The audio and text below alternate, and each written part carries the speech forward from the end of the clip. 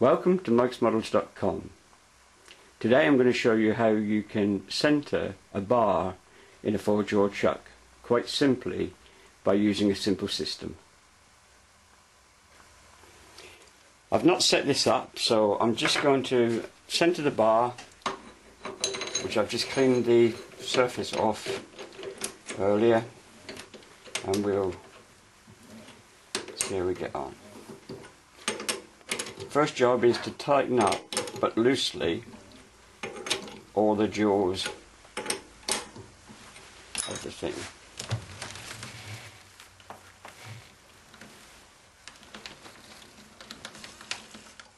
Next we want to get the dial indicator as close to the chuck as we can without it fouling the jaws. So we should be alright there.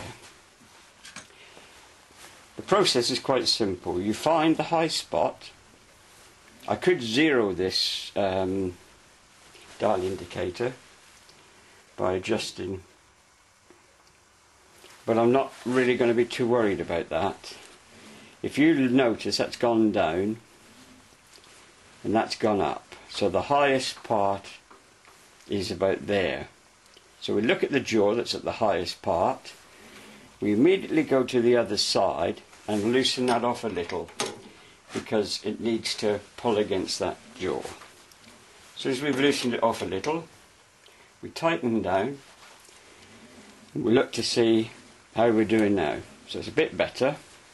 Go to the high part again, which is there, number 1 on mine, so we need to release number 3 a little and tighten number 1 down. Now you can see we're getting a little bit better. Find the high spot,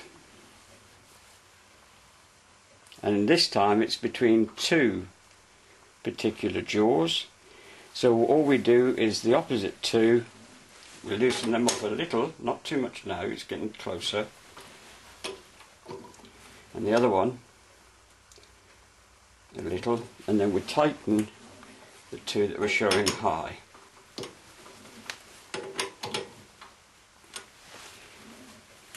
Check again, and those 2 are slightly high, and we may just get away with tightening them because they're only loose to begin with. Check that. If we do 2 jaws, I always just, without putting any tightening on it, check that the bottom 2 are tight. Right, now we look again, and we are about 3 thou out, so it's those 2 which are a little bit more tightened. 1, 2. Find the high point, which is number 3.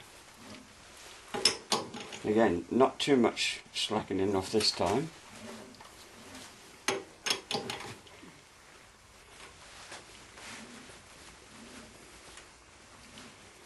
Now we're 2 thou out, find the high point, number 4, tighten that one up.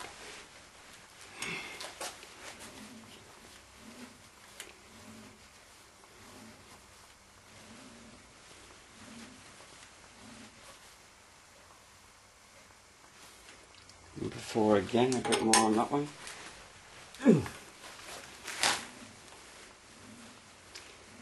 And you may get some imperfections in the bar itself, but I'll zero this so you can see it exactly, a little bit clearer on what we've got.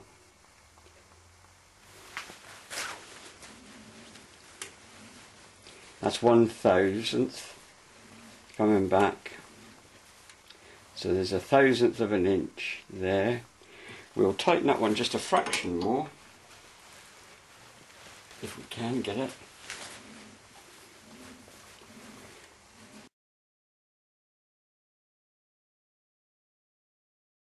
The highest point on the gauge, whatever the jaw is, you go to the opposite jaw and you loosen the opposite jaw and tighten the highest jaw. If you come between two jaws, as you will do, then you just simply note the two jaws you've got highest, you go to the other side, you loosen them off a little, you tighten the two at the top, and then see what you're out of again. And that's how you do it. Any more information, just go to mikesmodels.com website where there's lots of information for you. Thank you.